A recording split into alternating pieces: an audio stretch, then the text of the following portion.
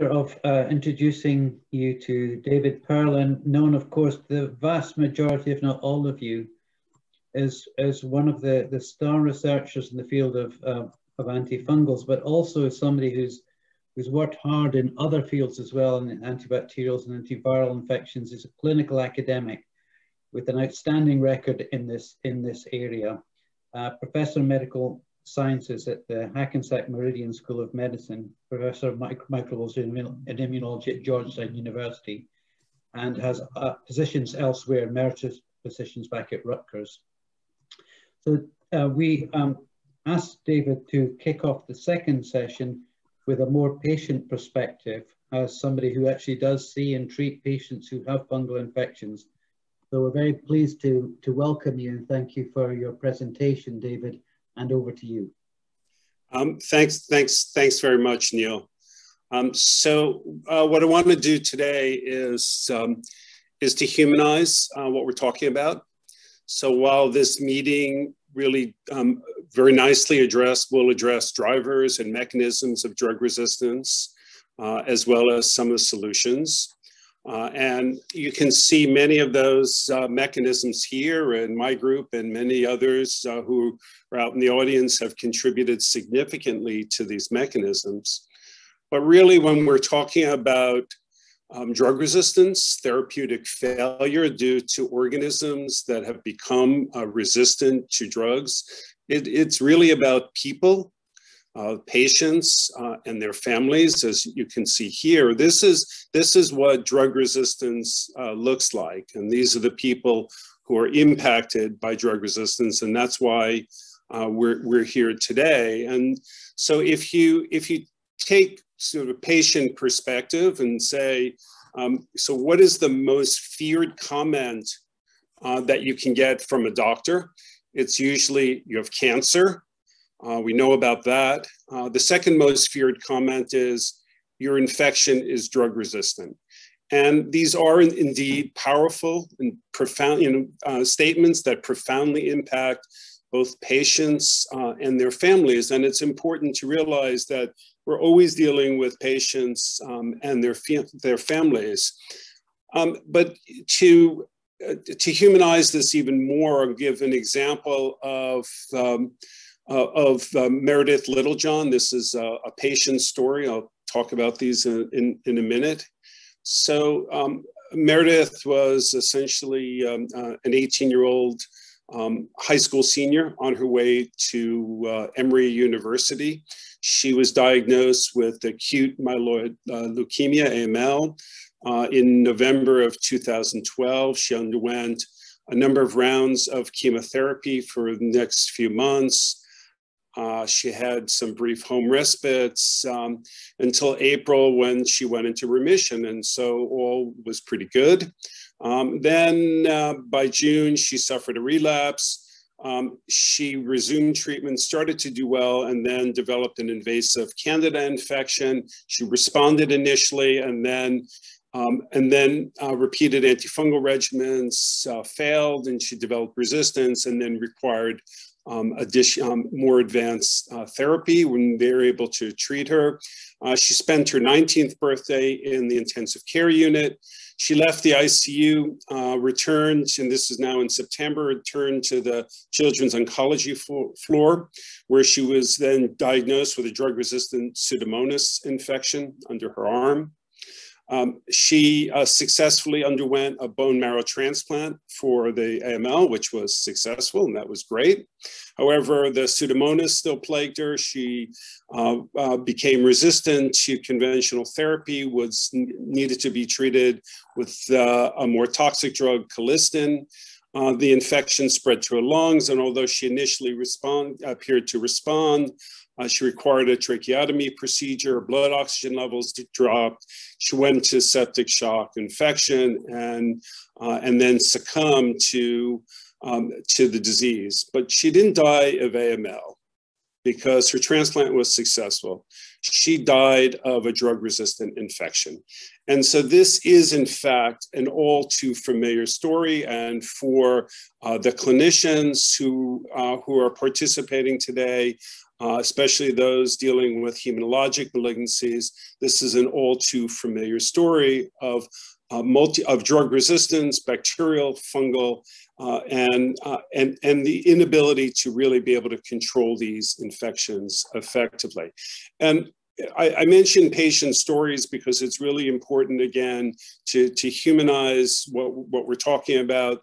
The IDSA has a nice section on patient stories about drug resistance. We don't quite have that on the fungal side, although the LIFE group leading international fungal education has patient stories about fungal infections, and they're really worth reading and understanding what we're dealing with. Now, really, to better understand attitudes about drug resistance, it's best to get a perspective as to how people think about antibiotics. So this is now a survey that was done about 1,100 respondents, asking consumers about, what do you know about drug resistance? And in fact, as you can see in the middle here, 90% of the consumers agree that they understand that it's sometimes difficult to cure bacterial infections because some of the bacteria become resistant to one or more of the antibiotics that are used to treat them. And so that's a very good thing. People have a really good awareness of antibacterial resistance. They also, 12% of them have said that they have a friend or family member that have been treated for an antibiotic resistant bacteria. But the question is, how would patients with fungal infections respond? And that's what we don't know, because we don't really engage our community in antifungal drug resistance. So let's look at this a little further.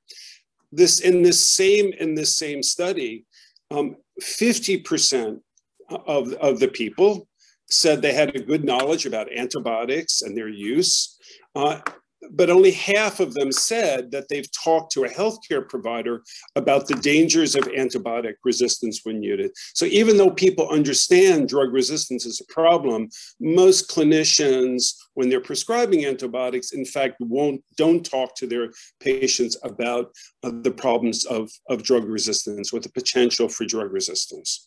And no doubt on the antifungal side, the problem is more significant. And it's not just for severely ill patients. Here, this is now a dermatology clinic where antibiotics are used to treat acne for extended period of time. There is this awareness of antibiotic resistance amongst these patients. And then this is another study that looked at about 1,000 respondents, about 800 patients, and 200 parents of adolescent patients. And overall, 86% of the respondents could correctly identify what antibiotic resistance is. They said when antibiotics and or antibacterials are used for a period of time, the infectious organism adapts to them, becomes immune, resulting in less effective treatment. That's really good. People have a good perspective and sense of what antibiotic resistance is. However, when queried further, the patients indicated, patients with acne and their parents, that more should be done to educate the public about the potential risks of antibiotic use and the availability of antibiotic-free options. So these individuals are concerned about antibiotic resistance and want alternatives. And so discussions with patients about therapies, resistance, and alternatives are really critical for dermatology, but obviously beyond. So we know that colonizing organisms become infecting organisms, and certainly in the mycology field, from the oral cavity, lungs, gastrointestinal tract, and skin, this is a problem. Repeated drug exposures can seed these microbiome reservoirs with resistant organisms. We know about environmental pathogens like Aspergillus that have become azole resistant and can then lead to drug resistant infections. But the question is, as a community, do we really need to do a better job of educating patients about the threat of antibiotic resistance? Do we need to just have a better dialogue, or a dialogue at all, which frequently doesn't happen? So the question then is, what do people think is responsible for antifungal drug resistance? Is it the environment? Is it the overuse of drugs? Is it laboratory borne? Is it due to the critically ill who develop resistance? Is it the healthcare staff who move it around hospitals, or from nursing homes to hospitals? The answer is, we just don't know, because we rarely discuss this in public. We don't really have the conversation. And unlike in the antibiotic world, where it's a constant conversation, we just don't have this conversation. So I'm just going to conclude by saying, as a community of medical, public health, and research professionals, we have to ask ourselves, what are we doing to educate the public? Now, parents understand that with their kids, when their kids break through with, when they have otitis media and they break through with antibiotics, they understand that they become drug resistant. Fine, they need a different antibiotic. They fear MRSA and KPCs and C. diff and Pseudomonas, and they know about all these as potential superbugs, and they're plastered all over magazines and the newspapers. And some have even heard that Candida auris is a superbug. But 9 out of 10 people will tell you it's a bacterium, not a fungus. So what do? Well, we say to people, self-diagnose, self-treat for vaginitis. Don't give it a second thought, because antifungals are sold over the counter and you don't need a prescription. So resistance is not an issue. We don't have to worry about that. These are not serious drugs. We have to change that narrative. And we have to change the narrative by engaging the public in a dialogue that educates them about fungal infections and antifungal drug resistance. And most importantly, we have to learn what other fields have learned, the HIV, TB fields, and others, that if we really want to make a difference here, we have to make our patients, their families, and the community partners in this solution. And overall, that will lift our field and help create the incentives that we need to overcome antifungal drug resistance. So I'll stop here. Okay, thank you very much. Thank you very much, David. It's Tom Harrison here. So please, anyone who wants to raise any questions or comments on David's presentation, please initially put stuff in the chat if you would. David, that was a great, piece to try and stressing the importance of public engagement, I think, and the patient's belief. And as we recognize, we're working in a somewhat underfunded, underappreciated area. So I think we've got to start with the patients we serve, haven't we, in trying to get more profile and focus on this problem. I mean, maybe I can just kick off. I mean, when you talk to patients with serious life-threatening fungal infection, I mean, do you have a narrative to differentiate what they're suffering from bacterial infections? Because as we agree, there are important differences. So with our network, as we have a large number of patients who are undergoing transplant for hematologic malignancies, solid organ transplants. And we try to have that dialogue that when they get a fungal infection, that it's different than a bacterial infection.